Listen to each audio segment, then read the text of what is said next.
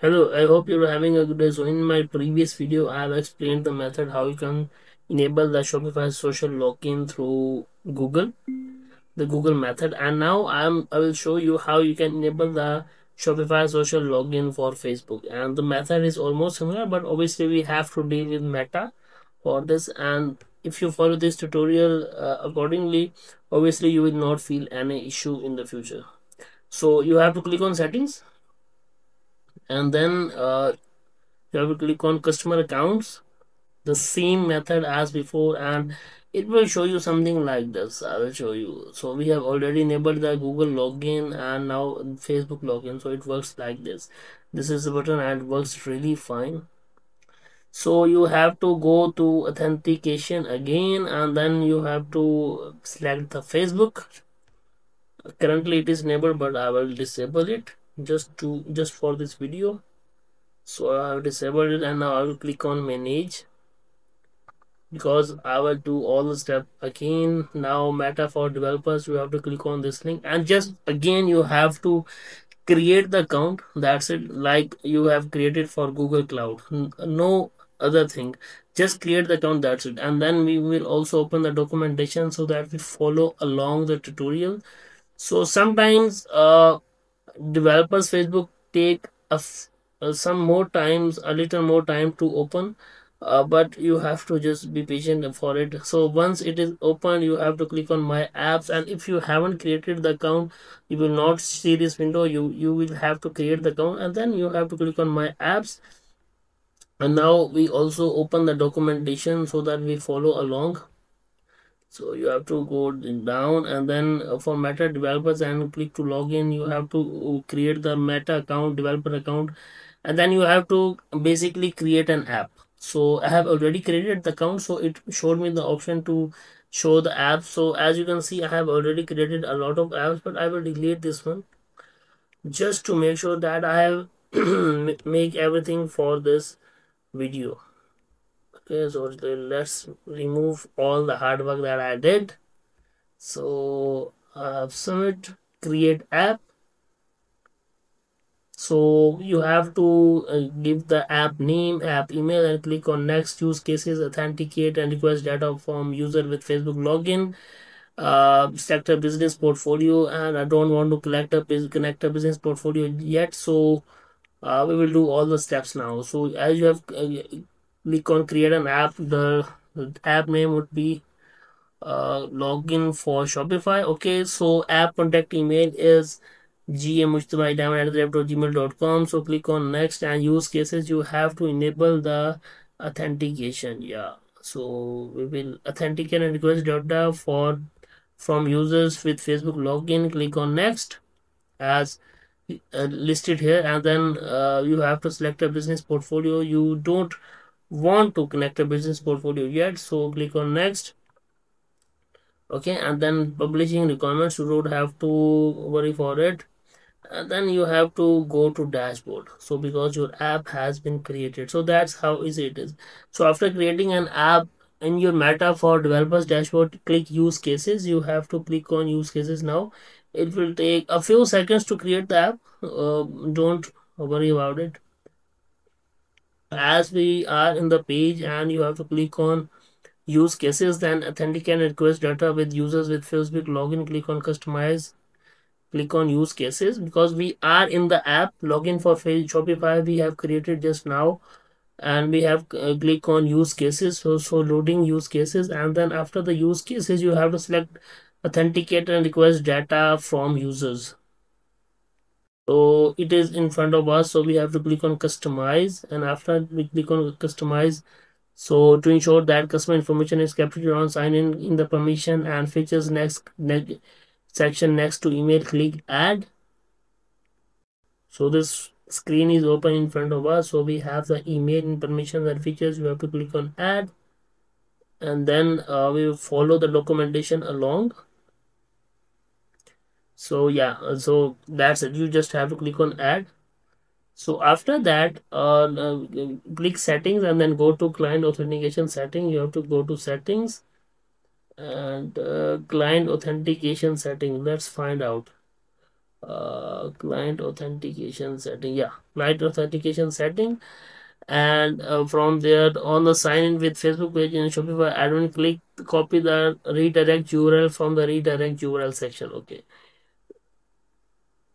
Okay, so we have to enter the URLs valid auth redirect URL. So as you know, we have already opened the screen. We have to copy this one and this one. So we have to copy two URLs and valid o auth redirect URLs. We have to copy both the URLs. So yeah, so it is not copied properly. Copy and then paste. Yes, one URL has been added, and the second URL, let's add this one as well. Yeah, it is added. So one step has been done. For redirect URL, the valid auth redirect field, and if you have more than one URL, you can add. And then deauthorized URL. Okay, we have to copy this one as well. Deauthorized callback URL. Okay, so deauthorized callback URLs. We have two URLs for now. Deauthorized. Yeah, I think one URL is enough because it doesn't have shown the option. So we just have to add one for now. So the top one. So we have done configure the credentials in your Shopify admin. Click the home icon to return to Meta for developers, and then click on app settings and basic. So you have to click on home button. So if you just get confused in any step, you can just rewind the video because I have followed exactly according to documentation. You just have to now click on app settings and basic app settings, and then you have to click on basic settings. So basic settings. Then after the basic settings, so just ignore this error because it is unable for submission. You don't have to worry about it.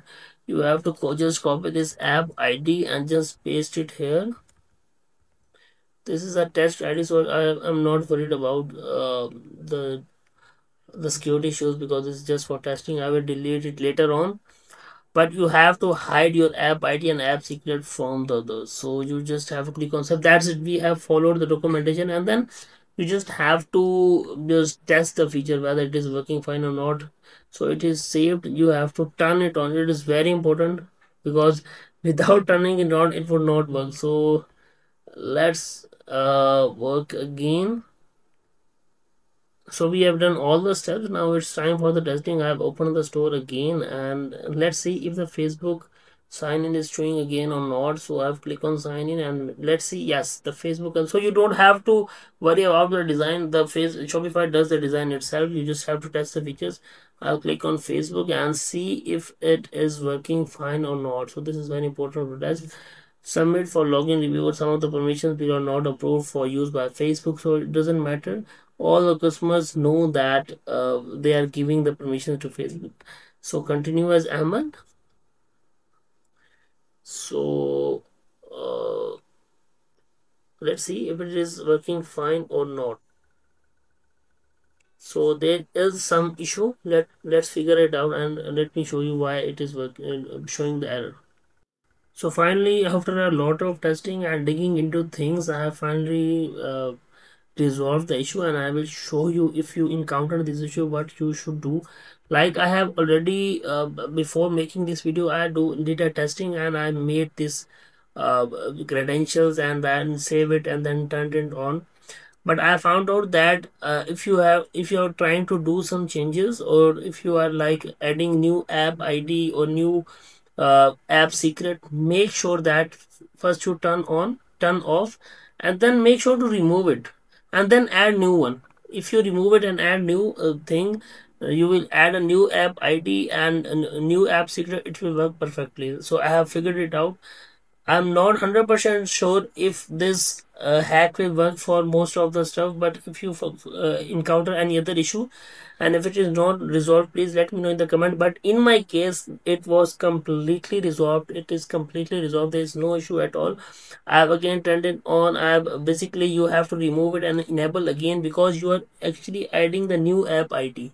So it's better to remove. In the case of Google as well, please make sure that if you are creating a new app and adding a new ID, just first remove the Google authentication from here and remove it and then add again. So it is working perfectly for me. Currently it is logging through Facebook. So this is my Facebook email as well. So currently, as you can see, it has logged in to my Facebook account as well. I will show you again if it is working fine or not.